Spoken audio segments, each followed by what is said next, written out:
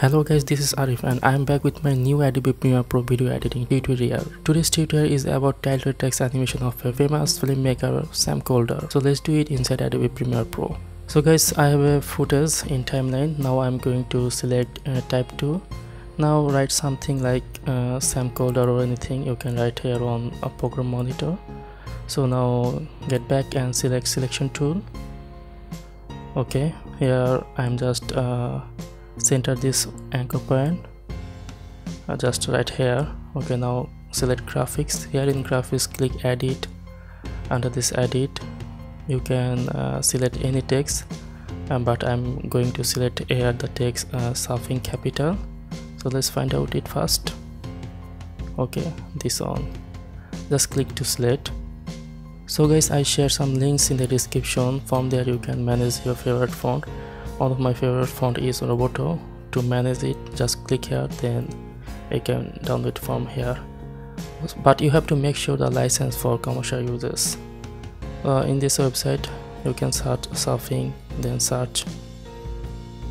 Okay, you can also download this font from this site too. It's a little bit heavy. So in this moment I am going to share you how to custom font from graphics. You can change the opacity of font, just increase or decrease it, or you can also change the size of font as like as this tutorial. Now I am going to center it. You can do the same thing from here in effect controls. Just scroll down, you can change font, size, anything from here too. Okay, so now I will place it on right position. Just drag it to the left. Now you can take eraser tool to cut unnecessary or extra portion of this from this text layer. Now make sure your text layer is selected. Now I am moving over to effect.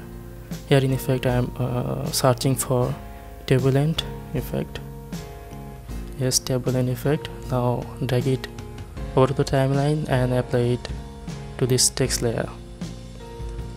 Okay, so at this stage I am again moving over to the effect controls. So here in effect controls you can select any displacement from here, but I am not going to change anything right now. Now it's time to change set the amount value. It will be around 30. Size it will be the same. Okay, but this effect is not affected right now.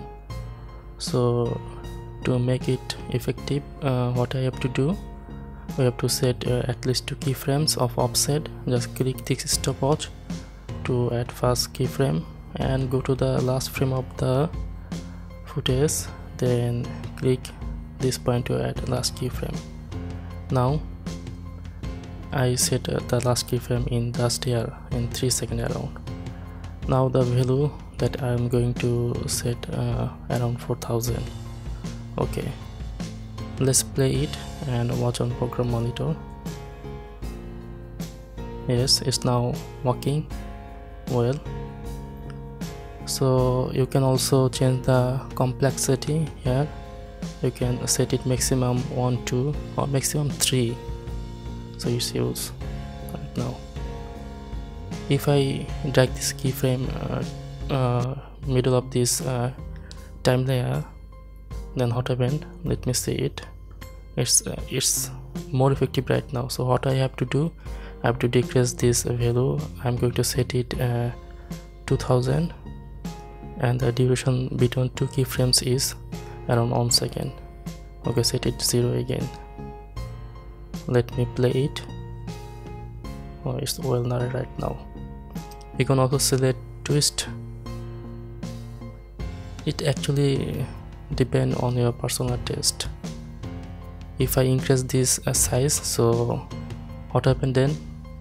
Let's see on program monitor. Now again I will set it 30. Now drag this on right position. I'm in last keyframe, and I will change the value of last keyframe 4000 again. Now let's do a playback and see on program monitor. Yeah, well, I think nice to me as a tutorial. Now displacement I'm going to set the default on again and go to sequence, render in or out. After rendering, playback will be much smoother. And yeah, I think you learned something from this tutorial, and make sure to subscribe. Don't forget to click the bell icon to ensure that you are staying up to date with regular videos. See you next. Goodbye today. Bye bye.